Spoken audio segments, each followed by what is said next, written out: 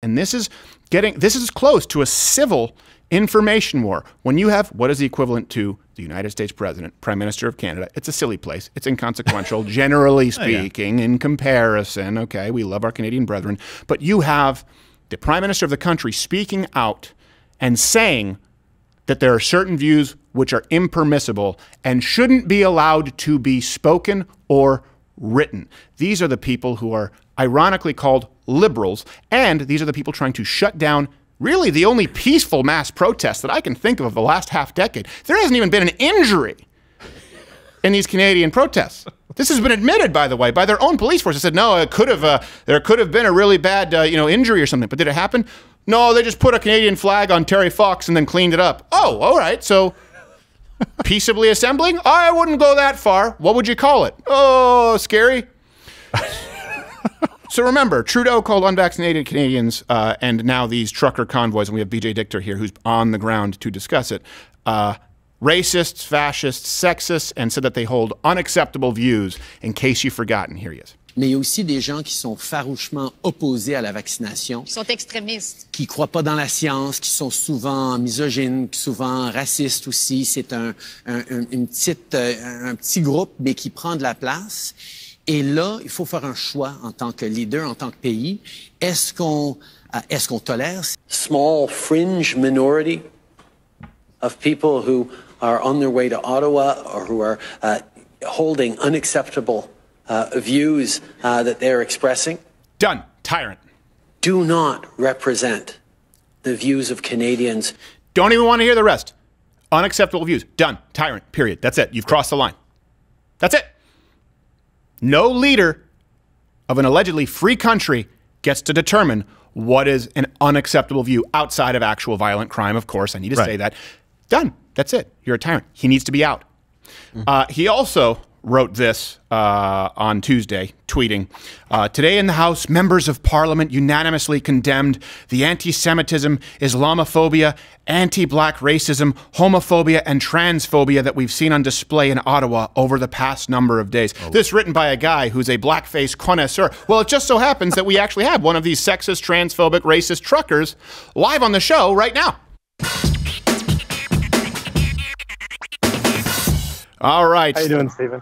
I am doing well. I can't see you yet. Hold on one second. Tim the Toolman is going to bring you up. For people who are watching, you can find him on the Twitter at BJ Dichter. He's one of the spokespeople for the truckers right now, the Freedom Convoy.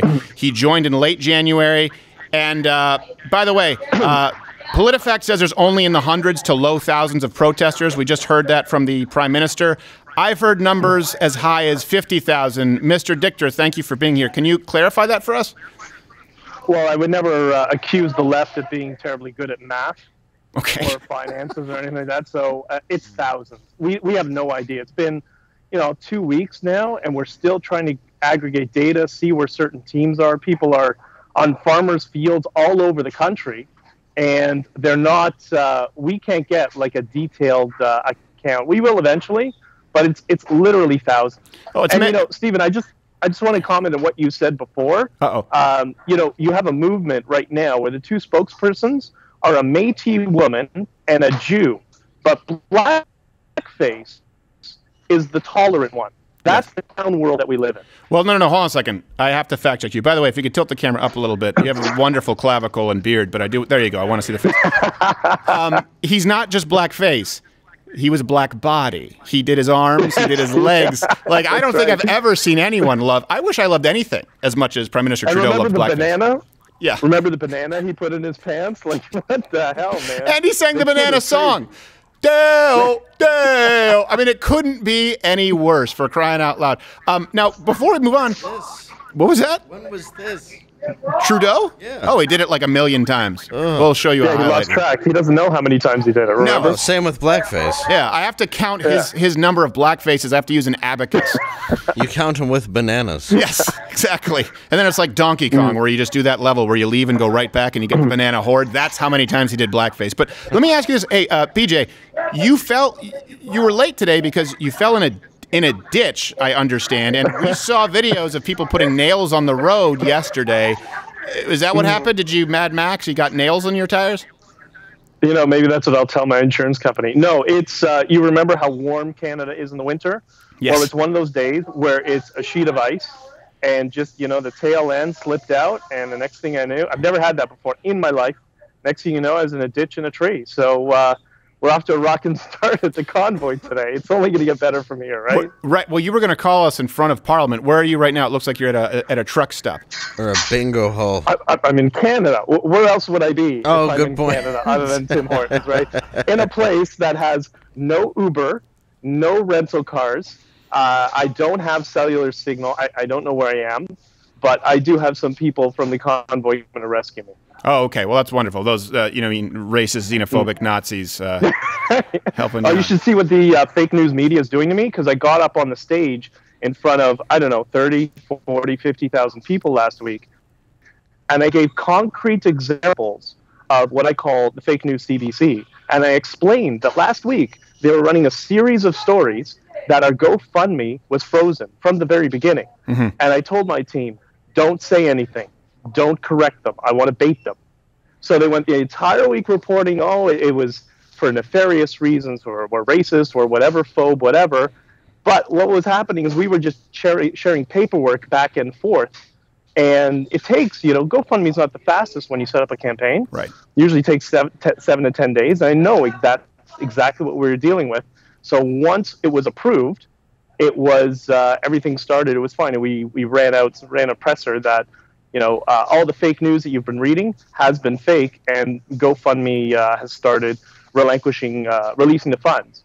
That was until 2 days ago. I believe it was mainstream media people. They were brigading the account and trying to mass report as many which triggers the algorithm. Right. And now we're going back and forth with GoFundMe again. But at least now we got a team of lawyers who flew in, so it's not going to be advantageous for GoFundMe to continue freezing. Well, that'll be fun. It's just going to cost us some money. Whatever. That'll be fun, too, because your lawyers in Canada will have to pay for those silly wigs. They'll show up with their judges' robes. People don't realize here how it works. But let me ask you this. Well, first off, let me comment. I always tell Americans they don't fully understand when they bitch about corporate media. You just touched on CBC. Americans don't know that's the Canadian Broadcasting Corporation. The alternative is CBC, and that is government-run media. So you have government-run media putting pressure on a private organization, GoFundMe, to stop the funds for what? A mass uprising, a mass peaceful uprising protesting the government. Think of that. Protest the government. Government media says, GoFundMe, you better freeze these funds. What is it up to, by the way? How much have you guys raised in GoFundMe? It's many, many millions. Last I checked, it was 10,100,000, and that's when they put the hard stop on it. So we can't receive any more funds. So I actually put a post out yesterday saying, should we actually start collecting funds with Bitcoin by any chance?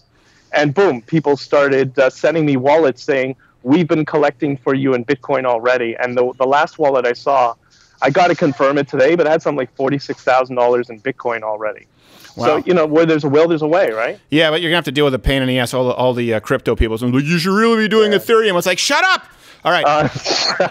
It's just they're going to be warring with each other, and there's one person like, I'll mine some more. Can you tell people here in the United States, because they see bits and pieces out of context. Okay. What is this about? I mean, it's obviously about protesting the vaccine mandate, but what is going on right now in Canada? I was raised there from 3 to 18, never experienced anything like this, which is going on, and I'm proud to see it. What do Americans need to know if they're just tuning in right now and they go, what's going on with Canada, truckers, something? Explain to them. Okay, so the first, we're protesting the vaccine mandate and the vaccine passport. So what is the vaccine passport? That means anytime you come into Canada, you're going to have this app downloaded into your phone, and it will track the status of your COVID shot. So if you need more shots and you don't get them, then you don't pass. You have to go back to the United States as a trucker, and you have to get a PCR test and wait whatever the period of time is, and then come back. But the other thing is, this affects you guys as well, because the Biden administration is implementing the same thing. Right. However, we know from our friends within politics and journalism, apparently the Biden administration, even the Biden administration, had zero interest in this. But the Trudeau government apparently lobbied the Biden administration and convinced them to adopt a similar process. We don't know why, We don't know if they're going to be sharing data across the border with people going into the U.S. and vice versa. Yes. But this is the basis of social credit. And I explained when I was on Tucker Carlson, the first time I used it, I drove up to the booth and I held up my passport. And the guy says to me, I don't need to see it. I'm like, what do you mean you don't need to see it? He said, well, when your truck drives up and it's within a certain vicinity of the border, all your details and information comes up on my computer, and it's correlated with your passport, so I can already see it. You don't have to show it to me. Great. So when are we going to start implementing that across every city in Canada and then ultimately the United States? Like, this is crazy draconian stuff. Yeah, that's also tough for the booth operator because he's like, I got to close all my windows of porn. New truck came up. Now, let me ask, you had a question you're about to ask there, Gerald? Hold on, Gerald is here. Hold on, he has to ask it. We have so many questions for you. I appreciate you making the time. I mean, especially considering that you just had airbags going off in your face. Yeah, exactly. Just proving that it's hard to drive on ice. Thank you for making that point for me from yesterday. But how long do you guys plan on staying? I know right now that there's been some. I know that the police were saying that they were going to break stuff up and ask people to leave or force people to leave or give tickets or tow. Like, what's the status of how many people are there right now as far as trucks and how long they intend on staying? I don't know, 2024 maybe. Until things change. Have to. The thing is going around and building this narrative, white supremacist and a Confederate flag. It's Canada. We don't have Confederate I know. I was just sitting there, I was like, unless someone accidentally zoomed in on the English flag and distorted it, and like, it kind of looks like a Confederate flag. I guess they're Union Jack. But yeah, I saw it and immediately knew that it was a bad actor. It's fairly north. Well, the guy was wearing a black balaclava, and I automatically assumed, it's Justin Trudeau. It's got to be. I love that black on it. Especially because he was going, Dale! Yeah. Yeah, exactly.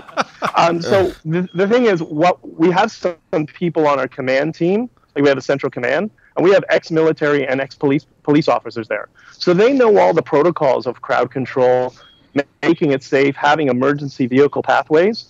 And in back and forth with the police over the past week and a half, they understand that as disorganized because it just blew up and went parabolic, they understand that we're spending all of our time keeping everybody's morale up, making it the biggest block party in Canada's history, otherwise known as hashtag Trudeau's Truck Stop, right in front of his office. And it's a party atmosphere. It's great. It's so much fun. Well, I wouldn't use the term block party because there's some members in Quebec who are like, hey, don't steal our name, Bloc Québécois, Scarless. No, but Stephen, you'll understand this, and you explain this to the audience. When I first got there the first day, before everything started, so the pre-day, there were, I couldn't believe this, thousands of people, tens of thousands of people maybe, walking across the border from Quebec into Ottawa with Quebec flags and Ontario flags, and we saw them all going to meet up with people, truckers from Alberta and Saskatchewan and Regina and whatever, and they were all just hanging out. Yeah, they couldn't speak to each other.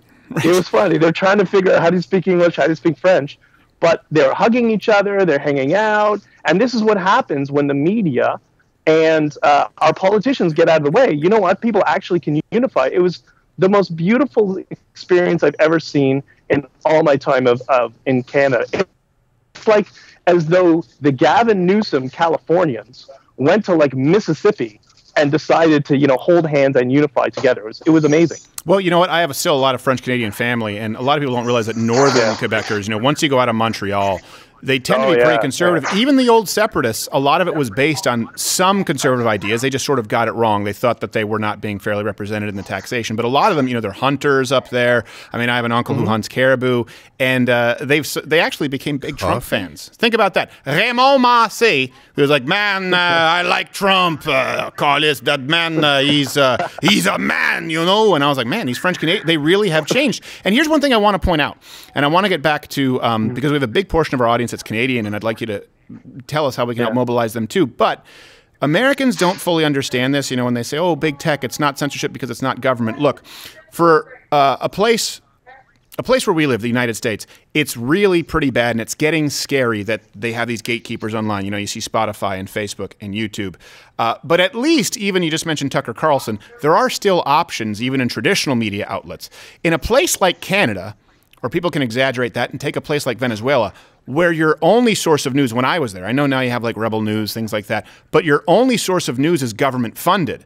The government telling big tech platforms who to remove is catastrophic, and there can be no protest. There can no longer be any civil disobedience. I don't think Americans realize it can all go away if the internet becomes this sort of authoritarian wasteland that we see Psaki and Joe Biden want.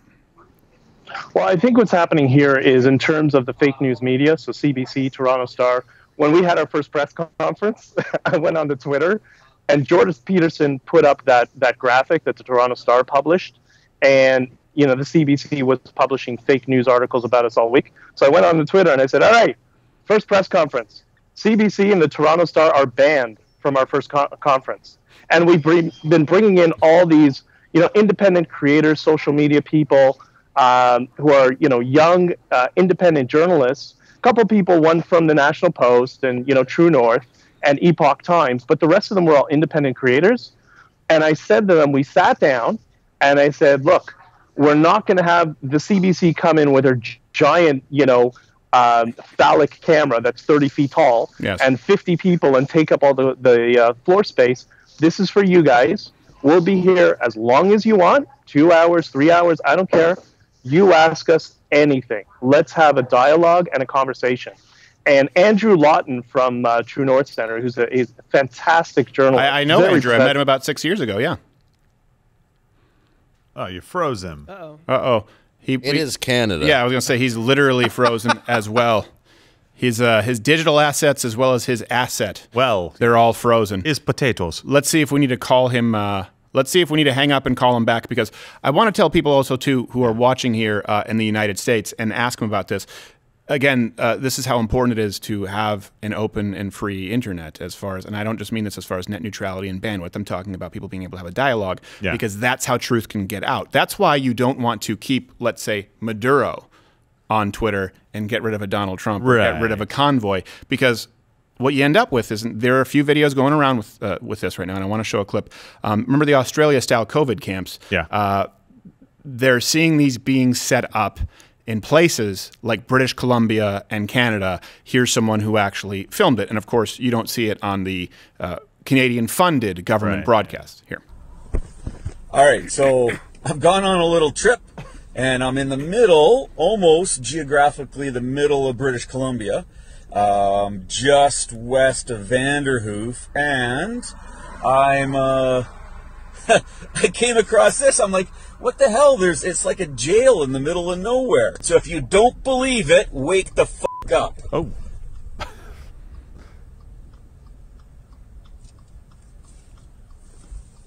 So who are these for? Who are all these camps for? And why is there electric fences? Electric fence and barbed wire. It's a frickin' prison. That is absolutely terrifying. I think we lost BJ Dichter, but you know what? The guy already gave us enough time, and we're running late as it is. People, you can follow him at BJ Dichter. We'll have the information for if it's the GoFundMe or Bitcoin, whatever it is, we're going to make sure that we have it available. Link in the description where you guys can go and support them. Almost 10% of our audience is Canadian. Yeah. So we'll also be talking about this more. This is something that hopefully ends up being mirrored in the United States. And isn't it insane when you just think of how the media here, and Trudeau, he said, for example, I'll meet with people who I agree with. Black Lives Matter was an excellent example of this. That's not how democracy works. That's not how a constitutional republic works. The whole point is to have conversations with people you disagree. And by the way, especially if they're peaceful. So you were kneeling for people who were violent. And by people, I mean some, but certainly more than zero, which is what you're seeing from this convoy. Zero acts of violence whatsoever. But you don't meet with these folks. And all these folks are asking is that you don't force upon them a digital coding software, that you don't spy on them. The other activists are demanding that you depending which country you're in, destroy the nuclear family, reparations, reallocate resources from white businesses to black businesses. You know, simple stuff, racist stuff. These people are saying, just don't stick a needle in us and make us have to have a digital passport, eh? And if you have to, just don't make the numbers 6 and then 6 and another 6. That's an easy ask. I mean, go with 7s. That's about the, all right, well, look, I guess we'll tease it out. This has been BJ Dichter, and we'll have him on again next week. Yeah, there we go.